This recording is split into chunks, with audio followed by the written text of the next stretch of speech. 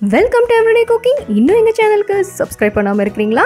மறக்காம click பண்ணுங்க subscribe பட்டனையும் bell ஐகானையும் எப்போதும் எங்களோட கனெக்டடா இருங்க and subscription free.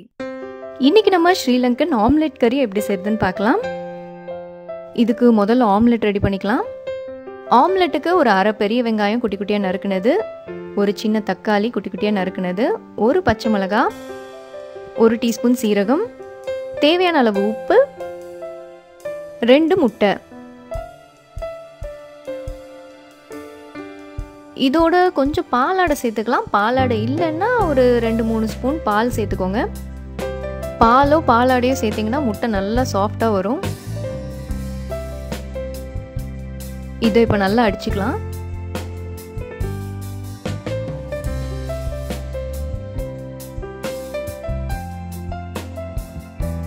முட்டையை நல்லா நொர வர அடிச்சாச்சு. இப்போ தோசைக்கல்ல இந்த ஆம்லெட்டாக ஊற்றி எடுத்துக்கலாம்.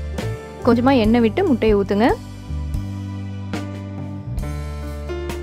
முட்டை வேகணும், கொஞ்ச நேரம் மூடி போட்டு இதை வேக விடலாம். ஒரு சைடு வெந்துருச்சு, திருப்பி போட்டு இதை நல்லா வேக விடுங்க.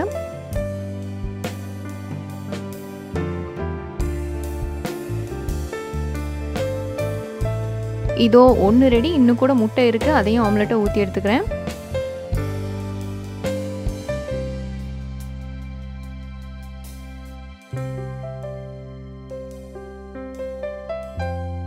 இதோ இதுவும் ரெடி. இப்போ நம்ம ரெடி பண்ணி வச்சிருக்கிற ஆம்லெட்டை 2 இல்லைன்னா 4 கட் பண்ணிக்கலாம்.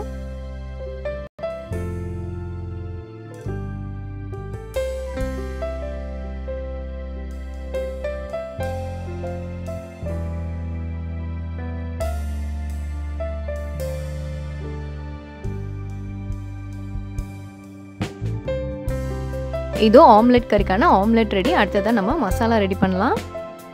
மசாலாவுக்கு ஒரு பாத்திரத்தில் கொஞ்சமாக எண்ணெய் விடுங்க. இதில் 1 கப் பெரிய வெங்காயம் ஆட் பண்ணிக்கலாம். இது குத்து மதிப்பாக ஒரு 1 இல்லைன்னா 1.5 பெரிய வெங்காயம் வரும். இதோட கொஞ்சமாக கருவேப்பிலை, ஒரு பெரிய ஸ்பூன் இஞ்சி பூண்டு விழுது.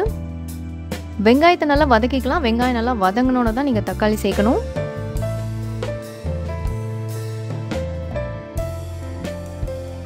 கொஞ்சம் உப்பு சேர்த்துக்கிட்டிங்கன்னா இது சீக்கிரம் வதங்கிடும். வெங்காயம் வதங்கிருச்சு. அடுத்தது தக்காளி, 1 கப் தக்காளி, ஒரு 2 பெரிய தக்காளி நறுக்குனீங்கன்னா கரெக்டாக இருக்கும்.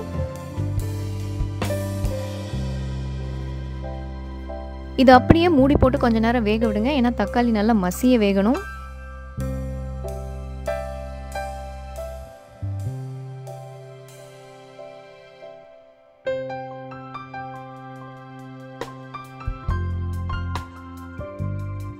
இதோ தக்காளி நல்லா வெந்துருச்சு. இப்போ மசாலாலாம் ஆட் பண்ணிக்கலாம். ஒரு 1/2 ஸ்பூன் மஞ்சள் தூள், 1 ஸ்பூன் மல்லித்தூள், 1 ஸ்பூன் மிளகாய் தூள், நாங்கள் யூஸ் பண்ணியிருக்கிறது காஷ்மீரி சில்லி பவுடர். இதோட 1/2 ஸ்பூன் கரம் மசாலா.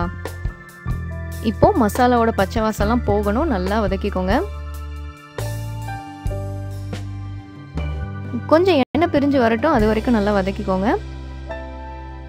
நம்ம இங்கே கம்மியாக தான் எண்ணெய் ஊற்றிருக்கோம், ஸோ ரொம்ப எண்ணெய் பிரிஞ்சு வராது. லைட்டாக எண்ணெய் பிரிஞ்சு வந்ததும் ஒரு 3 கப் தேங்காய் பால் சேர்த்துக்கலாம். பெரிய தேங்காவாக இருந்தால் 1/2 மூடி தேங்காயில் பால் எடுங்க. சின்ன தேங்காவாக இருந்தால் முழுசையும் போடுங்க, உங்களுக்கு கரெக்டாக இருக்கும். அதே மாதிரி தேங்காய் பால் ஊற்றும் போது தீயை நல்லா குறைச்சி வச்சுட்டு ஊற்றுங்க. தேங்காய் பால் மொத்தமாக 3 கப். நான் முதல்ல ஒரு 2 கப் ஊற்றிட்டேன், இன்னும் கொஞ்சம் கூட இருந்துச்சு. ஸோ மொத்தமாக 3 கப் தேங்காய் பால் போதும்.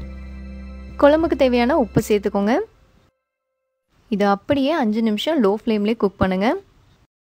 5 நிமிஷத்துக்கு அப்புறம் பார்த்தீங்கன்னா இது கொஞ்சம் திக்காக இருக்கும். இந்த மாதிரி இருக்கணும். இந்த மாதிரி இருந்துச்சுன்னா குழம்பு ரெடி.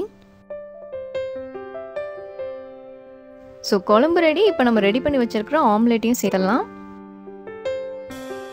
இந்த குழம்பு ரொம்ப ரொம்ப நல்லாயிருக்கும். கண்டிப்பாக மிஸ் பண்ணாமல் செய்யுங்க. அப்படியே முட்டை பரோட்டா டேஸ்ட்டில் இருக்கும். இது அப்படியே ஒரு 1/2 நிமிஷம் லோ ஃப்ளேமில் அடுப்பில் வச்சுட்டு ஆஃப் பண்ணிடுங்க. ஸோ இதோ நம்மளோட சிலோன் ஆம்லெட் கறி ரெடி ஆயிடுச்சு. உங்களுக்கு பிடிச்சிருக்கும் நம்புகிறோம். வேறொரு இன்ட்ரெஸ்டிங்கான ரெசிபியோடு உங்களை சந்திக்கிறோம். மறக்காமல் எங்கள் சேனலுக்கு சப்ஸ்கிரைப் பண்ணுங்கள்.